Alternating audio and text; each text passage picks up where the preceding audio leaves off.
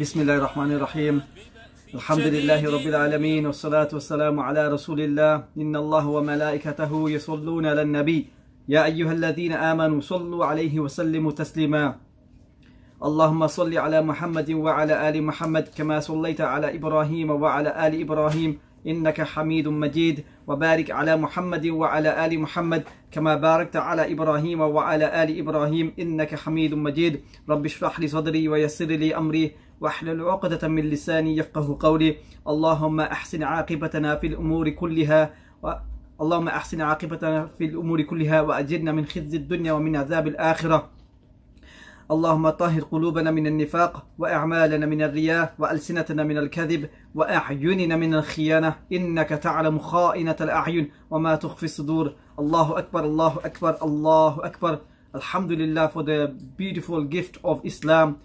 Allah chose us to be Muslims, Alhamdulillah, and Alhamdulillah Allah chose us to be the followers of Muhammad sallallahu alayhi wasallam. What better gift can that be, subhanallah. As usual, we will have a recap of the previous session 2 weeks ago, was the part 2 of the Battle of Uhud, and we would like you to join in, inshallah. If you'd like to comment in the chat section, you can do that, and we will allow the floor and the host to continue, inshallah. Bismillah.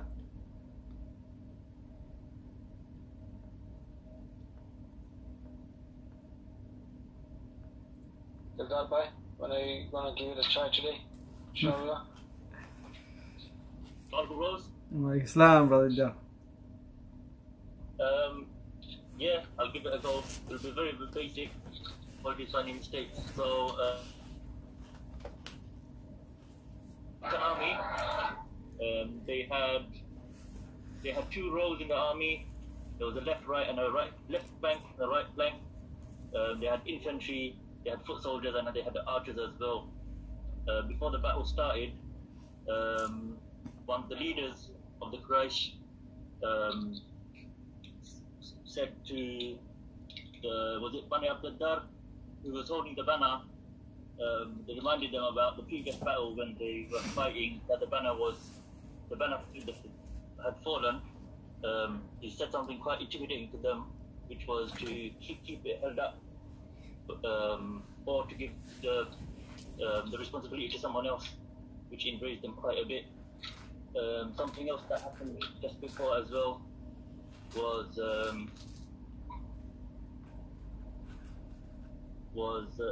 a message was given to the Ansar to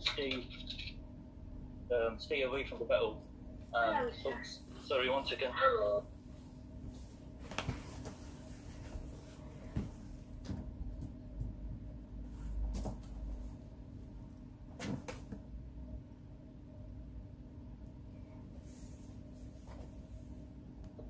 They wanted them to stay away and not, they wanted to fight their own people. And also, from the Meccan army, they also had women on their side as well, enticing their men to fight and telling them that they won't be welcoming them if they did not, fight bravely. During the battle, the banner of the Meccan army was dropped. It was a defeat for the Muslims. The Muslim army were seeking victory and martyrdom. One of the companions, Abu Dujana, he had the red bandana. He was everywhere on the field. He was fighting very bravely and killed a lot of the opposition. In one instance, there was an opening to kill a woman, Hind, but he didn't kill her out of respect for women. Towards the end of the battle, Hamza radiallahu anhu, who was fighting very bravely, was assassinated by Abyssinian slave in the Meccan army, Wahshi. He was given the offer of being manumitted as a slave if he was able to kill Hamza radiallahu anhu, and he did successfully do that. But then later on in his life, he did become Muslim. That's as much as I can remember, bros. Allah Akbar, Jazakallah Khayr, brother Dildar. Anyone else want to contribute, inshallah? Yeah, I mean, Jazaakum mentioned about the Abu Dujana. We know that many prominent Sahaba, including Ali bin Abi Talib, Zubair bin Al-Awwam, Umar bin Al-Khattab, and others were there, who were there for the taking of the sword. But the message of Allah sallallahu alaihi wasallam gave it to Abu Dujana to strike the faces of the enemy until the sword bent, and then he committed to giving the sword its due, and he also does strutting about proudly, and the Prophet mentioned that this type of walking is disliked by Allah except in such a situation. So he should put the red band around his head. Forget about Rambo. We had our own soldier with the red band around his head. Yeah. Allahu Akbar. Excellent.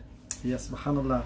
It's amazing how Abu Dujana radiyallahu anhu took that, and the people noticed him, and they were moving away from him, and then he was killing people, and then he raised his sword, the Prophet's sword sallallahu alaihi wasallam, and then he heard a shriek. It was a lady, and he did not want to disrespect the sword of the Prophet sallallahu alaihi wasallam. Subhanallah. But there are a great many other lessons. Alhamdulillah. I'll give you brothers another few more minutes inshallah before we start today's session. Anyone else want to contribute today?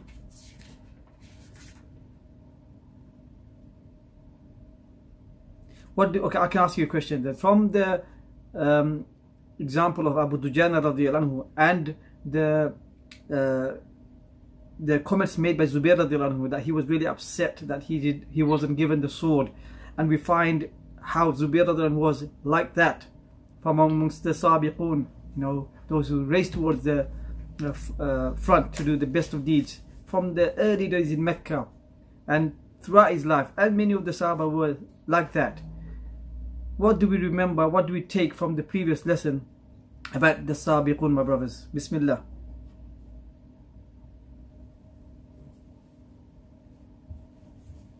They all wanted to race to be the best, in terms of the iman and the belief, and to come forward. The iman was not shaken, even by the sense of war. It wasn't their fight. They were fighting the Quraysh. They were not, shaken by this, even though they were, told to step down, and alhamdulillah, they were at the forefront of the fighting. Alhamdulillah, and they all would do, willing to sacrifice their own personal desires to be at the forefront and be the best. Excellent, brother Bilal. Once again, Jazaakum Allah khairan for those contributions, and Jazaakum Allah everyone. Waqaspai, did you want to add anything?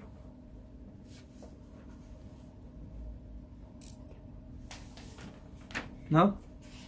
Alhamdulillah. Okay, subhanallah. These stories from Battle of Uhud are of great importance, and we will see after the end of these stages, and especially after the life of the Prophet ﷺ, we find great many lessons from the battles in particular. We will come to this inshaAllah. Bismillah ar-Rahman ar-Rahim. As Brother Moshe mentioned, today is the 36th lesson. Just wanted to remind everyone, including myself, how important it is for us to contribute, to continue to work for Allah subhanahu wa ta'ala, even if it's on a small scale. Because indeed, Allah's Messenger sallallahu alaihi wasallam said the most beloved deeds to Allah subhanahu wa ta'ala are those deeds which are consistent, even if they are small.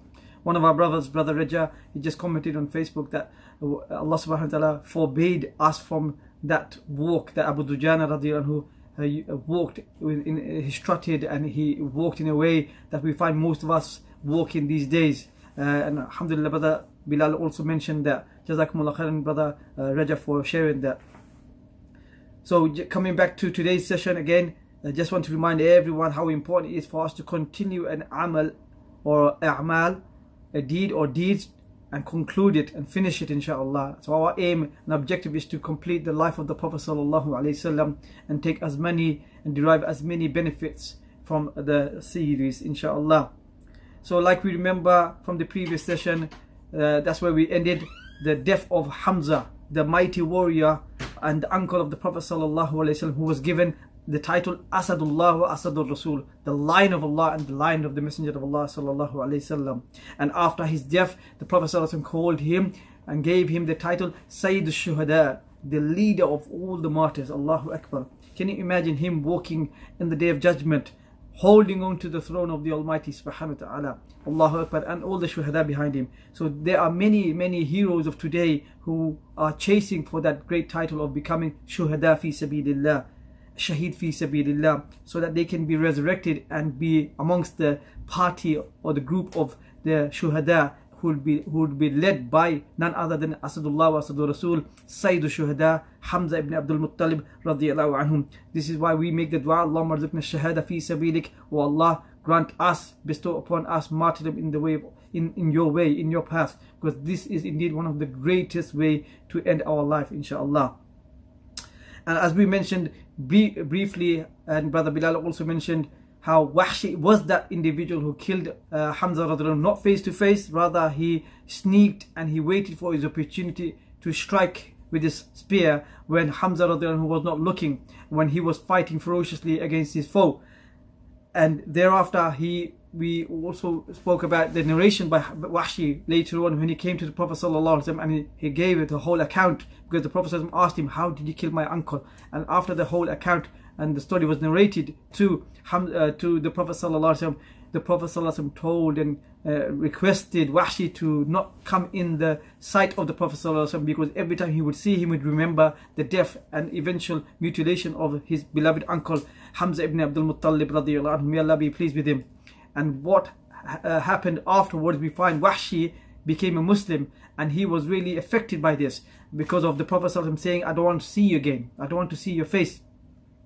Wahshi radiyallahu anhu, now affected by these words of the Prophet sallallahu alaihi wasallam, he wanted to make amends. What he did was, with that same spear which he killed the greatest of the men, he killed the greatest of the enemies of Allah, Musaylim al-Kazzab. Years later, he is the man who claimed to be a prophet during the time of the Prophet sallallahu alaihi wasallam, if I'm not mistaken, years later, and we'll speak about this inshallah in due course. Similarly, we find another Sahabi, Abu Sufyan ibn al-Harith ibn Abdul Muttalib, one of the cousins of the Prophet sallallahu alaihi wasallam, who became a Muslim years later, right at the end of the Prophet sallallahu alaihi wasallam's life. What happened? He now meets the Prophet sallallahu alaihi wasallam as a Muslim, but the Prophet sallallahu alaihi wasallam said, I don't want to see you. He turns away, so he doesn't even converse with his companion, who was a cousin brother of his. They grew up and played together, subhanallah. And now the Prophet ﷺ is looking at him who fought with him all those years in his life, subhanallah, in Islam. What Abu Sufyan ibn al-Harith does, he is affected, just like Wahshi, he's affected by the words of the Prophet ﷺ, and he wants to make amends for his mistakes and for the wrongs and the sins that he's committed. The Prophet ﷺ once called Aisha, his wife, says, come, look at that person. And he sees Abu Sufyan ibn al-Harith, not Abu Sufyan ibn Harb, Abu Sufyan ibn al-Harith leaving the masjid. The Prophet ﷺ tells his wife Aisha radiallahu anha, you see that man, that individual, he's the first one to enter the masjid and the last one to leave the masjid. Allahu Akbar. Abu Sufyan ibn al-Harith now making amends by becoming of those who loved and frequented the masjid. So we need to be also of those who make amends from our mistakes of the past, and of those who love the masajid, amongst many of the other deeds. Ameen.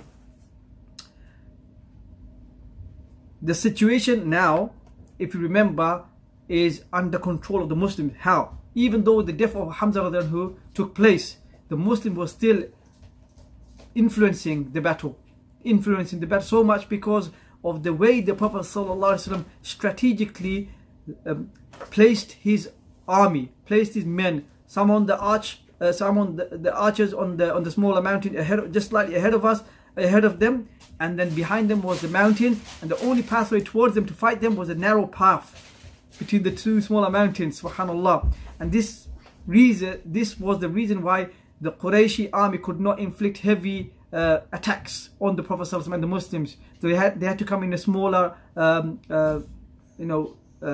smaller attacks, and this way the Prophet ﷺ and the Muslims were in a greater position, because they were ferocious fighters, they were very stern, and they were very, very much keen in this and desiring the martyrdom or victory in the way of Allah subhanahu wa ta'ala. And during this time, we have to remember some great heroes were still on the battlefield, even though Hamza radiallahu anhu passed on. We had Abu Bakr Siddiq, Umar ibn al-Khattab, Ali ibn Abu Talib, Zubair ibn al-Awwam, Talha ibn Ubaydillah, Sa'ad ibn Abu Waqqas, Abdul Rahman ibn Auf, and many other great Sahaba from the Ansar, like Abu Dujana, Sa'ad ibn Mu'adh, Anas ibn Nadhr. Many of them were still there fighting ferociously, and they were known to be of those who were great warriors on the battlefield. Allahu Akbar. And they were fighting so effectively that they broke the resolve of the Quraysh. The Quraysh was so badly affected by these heroes. Subhanallah. Let's go to the archers. The squad of archers. What happened was Khalid, he attempted 3 times to attack the Prophet through the archers, and the archers managed to disperse the Khalid's attacks. Alhamdulillah. And this shows again the Prophet plan and masterful genius way he thinks, subhanallah, in the battlefield. Allahu Akbar. And now the Mushrikeen now begin to feel and sense defeat. The Mujahideen, the Muslims, are fighting ferociously. They kept on pushing the enemies out of their territory, that land, that little bit of land. And you see the Mushrikeen now retreating, even though they were outweighing the Muslims greatly, as well as the armory they had and the weapons and the equipment they had. Subhanallah. And if you remember, 1/3 of the Muslim army left because of Abdullah ibn Ubay, the chief of the Munafiqeen, and his people. From the 900 odd companions or 1000 odd companions who came to fight, 1/3 of them left. If you remember, in the first session we spoke about this. All the standard bearers, like we remember in the previous session, all the standard bearers from the Quraysh, the Banu Abdar, were killed. Every one of them were killed, and many of them were killed because of Hamza ibn Abdul Muttalib. Allahu Akbar. So now their flag is on the ground, their resolve has been crushed, and you see men fleeing, some towards the mountains, their pride and dignity gone. It really felt like the Muslims were the larger army and the Qurayshi were the smaller army. Allahu Akbar, how things change. But we know things do change even after that. Allah sent down His help to the Muslims and verified His promise to them. They chased the Mushrikeen who fled their camp. This was no doubt a certain defeat. Abdullah ibn Zubayr, the son of Zubayr, who narrates that his father Zubayr says, "By Allah, I was watching the service of Hind bint Utbah, the female participant of Battle of Uhud, who was the wife of the leader of the Qurayshi army, Abu Sufyan ibn Harb." He says that Abu Zubayr says, "I saw Hind bin Utbah and her friends fleeing with their garments gathered up, and no one was there to prevent us from catching them." Subhanallah, this shows that they were able to catch the women, but they did not do so. And this is narrated in Sahih Bukhari. Al-Bara ibn Azib, one of the great companions who narrated many ahadith from the Prophet ﷺ, he relates, when we fought them, so he was there at Battle of Uhud, they fled, and their women could be seen fleeing into the mountains with their ankles and their legs exposed. Allahu Akbar. This is again mentioned in Sahih Bukhari. Then the Muslim warriors on the battlefield started collecting the booty, and this is where the problem began. When the Muslims now in a very advantageous position, chasing away their enemies, picking up the booty, what happens next is very, very critical. The archers made a fatal mistake. Subhanallah. The archers made a fatal mistake. That small army, the army of the Prophet ﷺ, was recording their second absolute victory over their enemies, the Quraysh. And again, the splendor of it, the glory of it was recorded up until then. Majority of the archers on that mountain, unfortunately, they committed a major mistake, a fatal mistake. This turned the whole situation, subhanallah. The whole situation now is upside down. This led to the very reason why the Muslims were inflicted the heavy losses, subhanallah. Not to mention what will come to the Prophet ﷺ. The Prophet ﷺ will be also affected physically because of the mistakes of the archers. Because of the mistakes of the archers, because of the instructions they were given, they did not follow those instructions. And we will go into some of these lessons very, very briefly in a bit. We have already spoken about the strict orders the Prophet ﷺ gave them to hold their positions whatever the course the battle takes. You know, even if they were seen pecking on crows, meaning if the Muslim bodies were seen, crows were coming and pecking on their bodies, you should not go to them. We spoke about this in the previous session. But in spite of that, and their leaders warning, the leader was Abdullah ibn Jubayr, who was the leader of those archers. He warned them, but 40 of his men from that small mountain, the archers, they left their position. And what happened was, this now enticed the enemies, especially Khalid ibn Walid, the great military general who spotted that. What happened was, before we speak about this, we speak about why they left. They left because of the booty, and they left because they wanted to be part of the victory. So two things: the victory was not complete, the battle has not ended, but they thought they have finished off their enemies. So what we learn from this is, we don't become overjoyous of our small victories in our lives. Rather, we seek Allah's forgiveness, attribute that to Allah subhanahu wa ta'ala. And if Allah wants to honor us, He honors us. If Allah wants to dishonor us and humble us, it's up to Him. So for us to be safe, from being dishonored and being embarrassed of that dishonor, like some of these Sahaba felt afterwards, then we need to be of those who are humble, not become of those who roar victory when the battle is not over. Second thing is they also wanted the booty, dunya. Can I ask one of the... Yeah. Jazakallah Khayr. The other thing was, they were after the dunya. The dunya blinded them. They saw the booty on the ground picked up by the Muslims who were fighting on the battlefield. While they were on the mountainside, they came down to join in and get the dunya. Subhanallah. And that was the fatal mistake. Again, the dunya is the thing that takes us away from al-akhirah. You cannot have both the dunya and the akhirah. Allahu Akbar. This is why we need to practice zuhud, which is asceticism, or explaining that we can say chasing the akhirah and shunning the dunya. We will cover these sort of terminology again in the future, but for now we should remember these are very important concepts in our deen. Zuhud is something that we should learn and try and practice, and the person who practices that is a zahid. So Khalid ibn Walid now spots 9 men remain on that battle, on the small mountain, and he, with his sharp-mindedness and his military genius, he pierces through, and all of the men on that small mountain, the mountain of archers, are killed, including their leader Abdullah ibn Jubayr. May Allah be pleased with them all. Ameen Ya Rabb. So now Khalid goes behind the mountain. Now he goes behind that small mountain and right behind the Muslims, where the Muslims were camping. Subhanallah. And this bewildered the Muslims so much, because their rear was now exposed, and now the Muslims are not only facing their enemies at the front, but now they are facing the enemies at the back, because of that fatal mistake of the archers. This gives us the major lesson of Sami'na wa ata'na. We hear and we obey. The concept of listening and following instructions, especially in an Islamic organization. We find Allah subhanahu wa ta'ala ordering the believers, Ya ayyuhalladhina amanu ati'u Allah wa ati'u Rasool. O you who believe.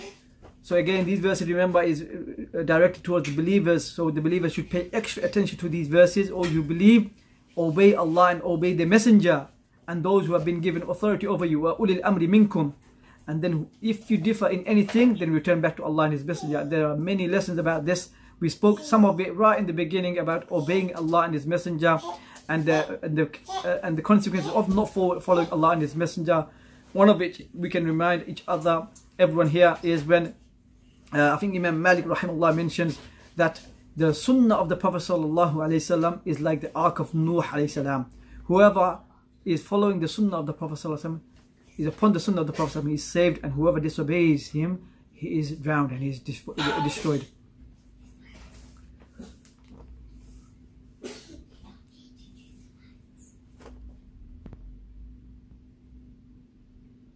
When Khalid radiallahu anhu, at that time of he's not a Muslim, I'm calling him Khalid, and may Allah be pleased with him, because he does become a Muslim afterwards, and he's one of the heroes of Islam. But I easily say radiyallahu anhu, because he was one of our great heroes in Islam. So when he defeats Abdullah ibn Jubayr and comes to the rear, he calls that to the Quraysh. He calls that to the men of the Quraysh, and when they hear their voices, this also encouraged those who were retreating to come back for a counter attack. Now these men are coming back. The mushrikeen, even the women, came back, rushing back to the battlefield, and one of them even raised the banner that was on the ground, that was crushed. She picks it up, and with that, all the men of the Quraysh who were retreating, they come back next to the banner, and they re-attack and have a counter attack against the Muslims. And while that was taking place, we find the Muslims now encircled because of the numbers of the Quraysh, as well as the Qurayshi army led by Khalid ibn Walid and his men at the rear, and now they are encircled. Allahu Akbar. So the situation is very grave now. Amongst them is our leader Muhammad sallallahu alaihi wasallam, who is now trapped and encircled between all the enemies.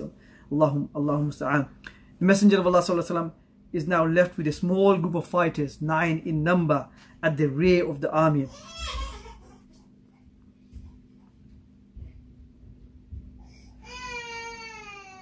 So Khalid ibn Walid surprised the Prophet sallallahu alaihi wasallam and now forces the Prophet sallallahu alaihi wasallam to make one of the two choices. Either he sallallahu alaihi wasallam flees the battlefield and abandons the Muslims, or he risks his life and rallies the Muslims, calls out to the Muslims to join his ranks, and this will consequently, bring about the mushrikeen, because they'll hear his voice and they will recognize his voice, and they will come and attack him, because he was their main target, the leader of the Muslims, Muhammad, the Messenger of Allah sallallahu alaihi wasallam. And we find the Messenger of Allah sallallahu alaihi wasallam, the bravest of all men and the most smartest military general ever in history, succeeded in his moves. Allahu Akbar.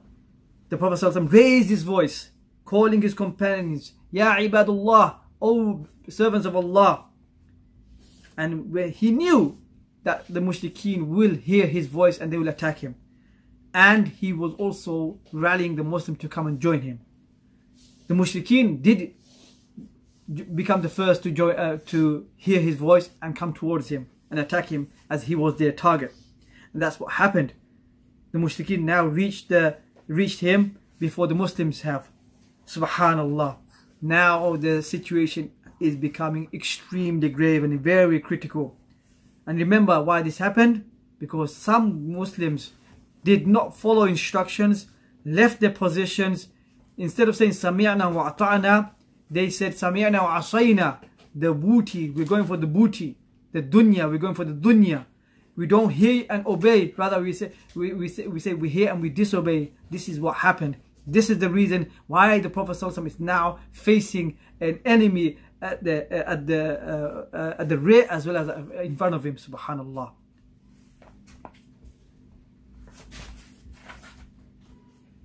The Muslims now in a very weakened position. One group of Muslims fled the scene.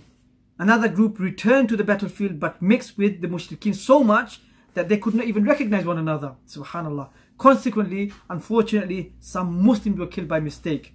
And you can imagine now the utter confusion. Imam al-Bukhari rahimahullah collected this hadith by Aisha radhiyallahu anha, who said, on the day of Uhud, the mushrikeen were utterly defeated. Iblis then called out, O servants of Allah, beware the rear, i.e. the enemy is approaching from behind. So those who were at the front turned back and fought the ones who were behind. Then Hudhayfa radhiyallahu anhu caught sight of his father. His father was Al-Yaman, was a Muslim, and he was about to be attacked without notice, without being recognized as a Muslim by some Muslims, and they killed him.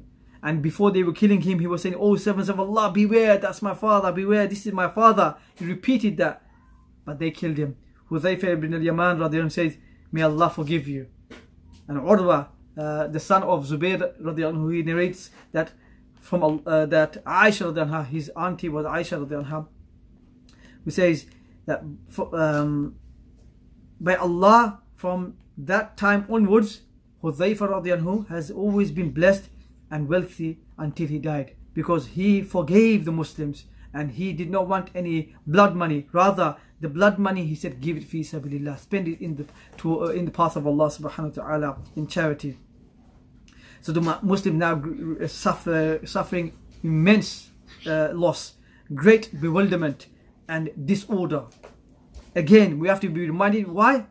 Because of those who left the physicians at the mountains of the archers, and now all of this difficulty because of them. Subhanallah. Many Muslims got lost. They did not know where to go. And at this awkward time, some were calling out the words, Muhammad is dead, Muhammad has been killed. And this news made it even more hard for the companions. Some became senseless, some dropped their weapons. Some were thinking of even going to Abdullah ibn Ubay, the chief of the Munafiqeen, and to speak to Abu Sufyan to make a pact that they have retreated and they have given up. Subhanallah. Anas ibn Nadr radiyallahu anhu, the uncle of Anas ibn Malik, he passed by some of these individuals who he saw dropping their weapons and being senseless and bewildered. He says, what are you doing? What are you waiting for? They said to him, Muhammad has been killed. He said, what do you live for then? After Muhammad sallallahu alayhi wasallam, come and die for what Allah's messenger died for. Allahu Akbar. These were the great leaders of the Ummah who showed their and displayed their courage and instinct in how to be brave men of Islam at those critical times. Anas ibn Nadr, he makes a dua, Ya Allah, I apologize for what these Muslims have done, and I swear a disavowal of what the mushrikeen have perpetrated. Then he moved and passed, and he met the great companion Sa'ad ibn Mu'adh al-Ansari, the great companion Sa'ad ibn Mu'adh radiyallahu anhu, who we spoke about him many times. He was a very brave warrior and a leader of the Ansar. And he says to Sa'ad ibn Mu'adh, where to, Ya Abu Umar? Sorry, Sa'ad ibn Mu'adh radiyallahu anhu calls Anas ibn Nadr, whose nickname was Abu Umar. He says, where are you going, Ya Abu Umar? Anas radiyallahu anhu, he replies, how fine the scent of paradise is. I smell it behind Uhud. I smell it here in Uhud. I smell it here in Uhud. Subhanallah. He went on and fought against the mushrikeen, the enemies, until he was killed. Allahu Akbar. Nobody could recognize him except his sister after the battlefield. Subhanallah. They found over 80 wounds on his body.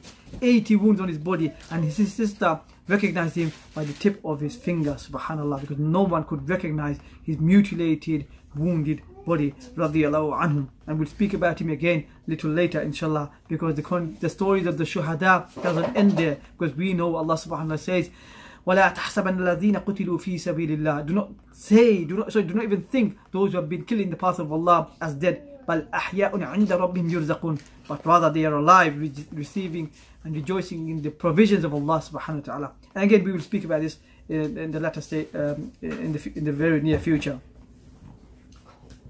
Sa'ad ibn Mu'adh radiyallahu anhu, who narrates regarding this incident when he bumped into Anas ibn Nadr, he said, what I saw from Anas ibn Nadr, I could never do myself. And he's saying this because he knew, and the Ummah knew, Sa'ad ibn Mu'adh was a very courageous warrior.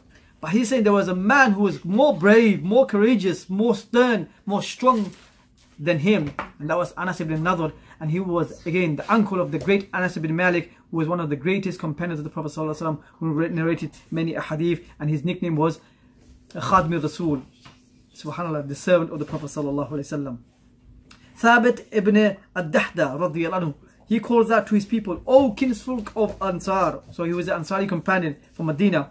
If Muhammad has been killed, Allah is everlasting and he never dies. Fight in defense of Iman. Allah will help you and you will be victorious. Allahu Akbar. Look at the words of these men. Look at the words of these men. These men knew that they were not worshippers of Muhammad, but rather they were worshippers of Allah. And they loved Allah more than they loved Messenger sallallahu alaihi wasallam. But to love Allah, they needed to show that love through the teachings and loving Muhammad sallallahu alaihi wasallam, through the teachings of Muhammad sallallahu alaihi wasallam and loving him. And we will find other companions narrating this same words or uttering the same words like Musab ibn Umayr, but now is not the time. A group of Al-Ansar, joined Abu Dahda, Thabit ibn Dahda, and attacking Khalid's battalion. While they attacked him, attacking the horsemen, one by one they fell as martyrs. All the Ansari, subhanallah. A Muhajir who was passing by an Ansari, who was covered and dripping with blood, he said, "Oh my brother, ya akhi, have you heard of Prophet sallallahu alaihi wasallam's killing?"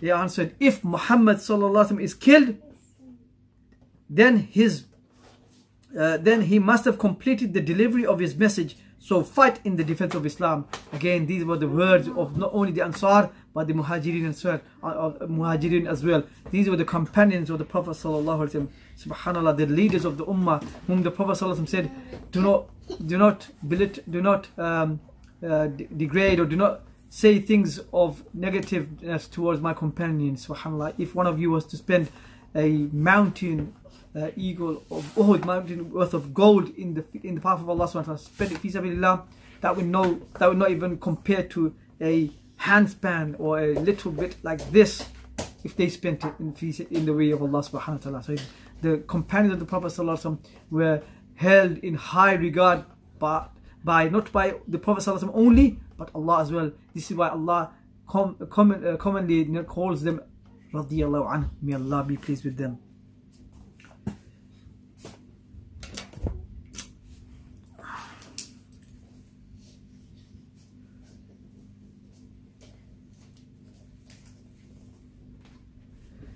It has to be mentioned as well, they now resisted the idea of going to Abdullah ibn Ubay. They started thinking about this, but when the Muslims started regaining their morale, they dropped the idea and they wanted to join the Prophet ﷺ because they heard the words of the Prophet ﷺ, "O Muslims, O Muslims."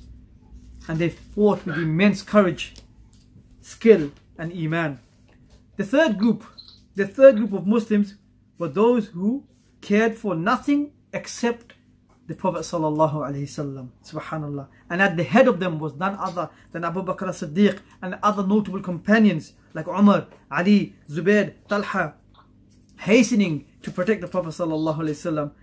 And this has to be mentioned, that they showed unrivaled devotion to the Prophet sallallahu alaihi wasallam.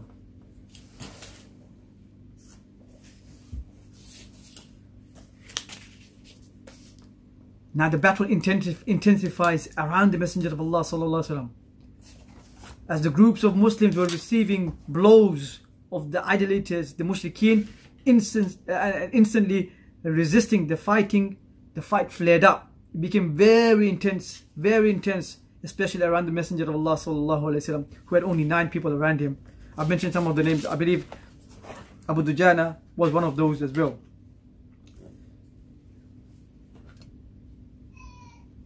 A violent struggle, intense struggle broke out between these 9 Muslims and the mushrikeen, with which peerless love, self-sacrifice, bravery and heroism were revealed. We find that Abu Dujana radiyallahu anhu, at that time, his description was like a porcupine, because he was protecting the Prophet with his back, and his back was full of arrows.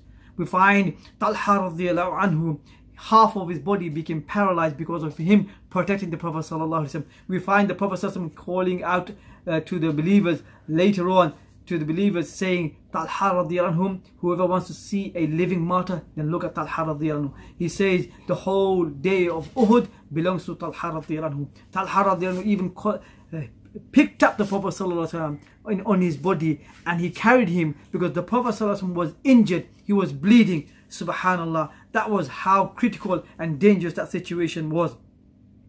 Anas ibn Malik narrated that the Messenger of Allah sallallahu alaihi wasallam, along with 7 helpers and 2 immigrants who confined to a trap when the mushrikeen attacked him, Allah's Messenger sallallahu alaihi wasallam says, "He who pushes back those idolaters, these mushrikeen will be in paradise." Subhanallah. One of the helpers, one of the Ansar, stepped forward and fought the mushrikeen in defense of the Prophet sallallahu alaihi wasallam, and he was killed. Then the Messenger of Allah sallallahu alaihi wasallam was attacked again. The same process was repeated by the Prophet sallallahu alaihi wasallam, and one by one 7 of these Ansari companions were killed. Subhanallah. "We have not done justice to our companions," said the remaining Muslims amongst the Prophet sallallahu alaihi wasallam. The last of those helpers was, by the way, Umara ibn Yazid, ibn As-Sakhan radiyallahu anhu. We need to mention these names, to remember these names, because these were those individuals who protected our Prophet sallallahu alaihi wasallam. Don't we find today the name of the Prophet being attacked? Don't we find today how these people, these very lowly people, try to degrade our Rasool sallallahu alaihi wasallam? If our companions were living today, if the companions of the Prophet lived today, how would their response be? Subhanallah. How would they defend the honor of the Prophet sallallahu alaihi wasallam? This was the most awkward time, the most awkward hour in the Messenger sallallahu alaihi wasallam's life. Subhanallah, brothers and sisters. This was the most dangerous time where his life was threatened. Allah's Messenger sallallahu alaihi wasallam remained alone with only those two Qurayshi, subhanallah. And according to Bukhari and Muslim, Abu Uthman said, at that time there were none with the Prophet ﷺ except Talha ibn Ubaydillah and Sa'd ibn Abu Waqqas. Both of these men, by the way, are two of the 10 blessed companions, the Al-Asharatul Mubashirin, who were given the glad tidings of paradise. They were from the Meccan companions. And Sa'd ibn Abu Waqqas, we've mentioned him a number of times, as well as Talha ibn Ubaydillah. Sa'd ibn Abu Waqqas was one of the cousins of the Prophet ﷺ, one of the uncle of the Prophet ﷺ, and he was a young companion as well. The Prophet ﷺ gave him an arrow and said, "Shoot, O Sa'ad, may my mother and father be sacrificed for you." And he repeated that so many times. Some of the narrators say that he mentioned that 10 times. Some of them narrate that he mentioned, Sallallahu Alaihi Wasallam mentioned these words, uttered these words 100 times, to show that Sa'ad ibn Abu Waqqas radiyallahu anhu was given these words, the glad tidings of these words, and no other companion were given these glad tidings. Subhanallah.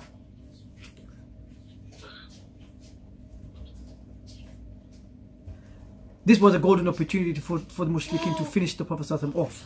This was their time, and they took advantage of it. They concentrated their attack on the Prophet ﷺ, looking forward to killing him, subhanallah. They pelted stones at him as well, subhanallah. Stones that attacked and hurt the Prophet ﷺ's face, that he was bleeding, subhanallah. His noble face was bleeding, his lips were cut, and his incisor tooth was injured. His head was injured, subhanallah. There were different people who were different Qurayshi warriors. They attacked the Prophet ﷺ and he was bleeding, subhanallah.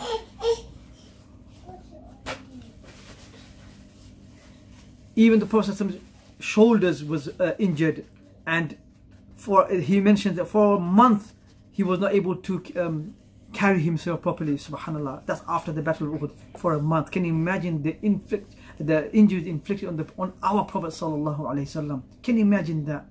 Can you imagine how much physically he was hurt? Subhanallah. From his armor, the Prophet had an armor, it, his cheek was damaged and affected to an extent that he was hurt so much. Two of the chains, or two of the rings of his iron ringed helmet penetrated into his cheek, and he was bleeding. He was bleeding so much that Allah's Messenger sallallahu alaihi wasallam, while he was wiping the blood flowing from his face, he was uttering the dua, "I beg Allah to humiliate you." In another narration, narrated by Bukhari and Muslim, it was stated that when the incisor broke and his head was injured and he started wiping the blood off it, he was saying, how can a people cut the face of their Prophet ﷺ and break his teeth? He calls them to worship Allah. How can such a people thrive or be successful? Thereafter, about this incident, Allah subhanahu wa ta'ala revealed the verse correcting the Prophet ﷺ. What did he say? لَيْسَ لَكَ مِنَ الْأَمْرِ شَيْءٌ أَوْ يَتُوبَ عَلَيْهِمْ أَوْ يُعَذِّبَهُمْ فَإِنَّهُمْ ظَالِمُونَ. Not for you, O Muhammad sallallahu alaihi wasallam, is the decision whether he turns in mercy to pardon them or punish them. Verily, they are the Al-Zalimun. This is Surah Ali Imran, verse 1 to 8. At-Tabarani, one of the famous scholars of Islam, states that the Prophet ﷺ said, Allah's wrath is great on those who wounded his face. And he observed his silence for a short while, then resumed saying, Allahumma ighfir li qawmi innahum fa innahum la ya'lamun. Oh Allah, forgive my people, for they don't know. Subhanallah. Look at the humility and the softness and his character and his beautiful character that he makes for dua for those people who is hurting. Subhanallah. In Sahih Muslim, it's narrated that the Prophet said, Rabbi ighfir li qawmi fa innahum la ya'lamun. So there is different narrations regarding this dua by the different companions. And one of the dua he mentioned is, "O Allah, guide my people, for they have no knowledge. They have no knowledge." Coming back to those two companions, Sa'ad ibn Abu Waqqas and Talha ibn Ubaydillah, they were the only two companions who were with the Prophet ﷺ at that time. But then Abu Bakr Siddiq, he sees the Prophet ﷺ, he comes running to protect the Prophet ﷺ, as well as trying to take off the two iron rings from his face. And while he was doing that, another great companion, Abu Ubaydah ibn Jarrah, one of the other 10 blessed companions of the Prophet ﷺ who were given the glad tidings of paradise where they were alive, he comes running and he pleads with Abu Bakr Siddiq not to do that, but rather let him do that. Abu Ubaydah radiallahu anhu, he with his own mouth, with his teeth, takes off the iron ring from the Prophet's face very carefully, not to hurt and inflict any more further pain to the Prophet ﷺ while it was bleeding at the same time. At that time, Abu Ubaidah radiallahu anhu's inside the teeth comes out, and then the second iron ring that was also attached to the Prophet's face, Abu Bakr again wanted to take that off himself. Abu Ubaidah pleads and urges that he should do so, and while he does that, Abu Ubaidah again does that with very careful and tenderness. Subhanallah, his other inside the teeth comes out, and Abu Ubaidah now looks at Abu Bakr radiallahu anhu with his two front teeth off his face. Subhanallah, Abu Bakr radiallahu anhu says, Subhanallah, this man was a very beautiful man, even with his two teeth not on his front two teeth out. Subhanallah, Allahumma musta'an. These were the love of these acts of devotion, were how the Sahaba showed the love for the Prophet ﷺ. And we don't really have time to speak about it much right now, but there are obviously much more than what we have covered. There were other incidents that have been spoken about, and this book is a very, very basic book, Nectar, and we can only remind ourselves that we should actually go back to the book and other literature and other talks to understand and grasp as much as possible from these great battles, because the devotion and the acts of devotion and the courage and their utterances and the sacrifices by the companions of the Prophet ﷺ were unequal, unrivaled. And this is why we need to take lessons, as well as the major lesson that we take is why the Prophet ﷺ was bleeding is because of those archers. They did not do Sami'ana wa Ta'ana, they did Sami'ana wa Asayna. They did not hear and obey, rather they heard and they disobeyed. This is why the Prophet ﷺ was bleeding. This is why Muslims were killed, and there were about 70 who died in the path of Allah subhanahu wa ta'ala. With this I will end, inshallah. Hopefully in a couple of weeks time we will resume with our Seal Nectar series. It will be in Ramadan, possibly. We will inform you and update you, inshallah. I'll bring brother Moshir back and to conclude, inshallah. And anyone want to comment or raise any question for myself or brother Moshir, we will try to answer them and respond to them. أقول قولي هذا واستغفر الله لي ولكم ولسائر المسلمين فاستغفروه إنه هو الغفور الرحيم. سبحان ربك رب العزة عما يصفون وسلام على المرسلين والحمد لله رب العالمين والسلام عليكم ورحمة الله وبركاته.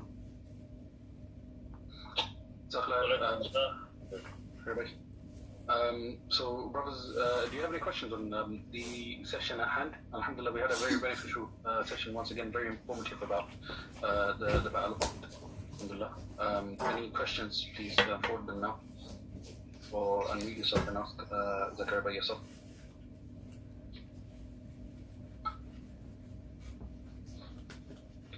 No? Your bro, Qasim? Yes, so exactly right. So the Battle of Uhud, like, would it be considered a loss in terms of military, or would you say it's a draw still? Because obviously, I know the Muslims had to retreat in the end. Would you consider it a loss? Is the question. Jazakallah khairan, brother Waqqas. This is one of the common questions. Subhanallah. Bismillah ar-Rahman ar-Rahim. Alhamdulillah Rabbil Alamin. Salatu wa salam ala Rasulillah. Allah actually speaks about this at great length, and the scholars have also spoken about this. Was this a victory or was this a loss, a defeat? Surah Ali Imran, the last portion of Surah Ali Imran, speaks about Battle of Uhud, and we find the scholars informing us because of the lessons learned from Battle of Uhud and the victory of martyrdom by the companions, because they gained martyrdom. This was a victory, not in the dunya sense, but rather for the ummah up until Yawm al-Qiyamah, because the Quranic verses were revealed regarding those incidents and many lessons were learned. And we will speak about some of these verses inshallah when we cover the battle, because the battle is not finished.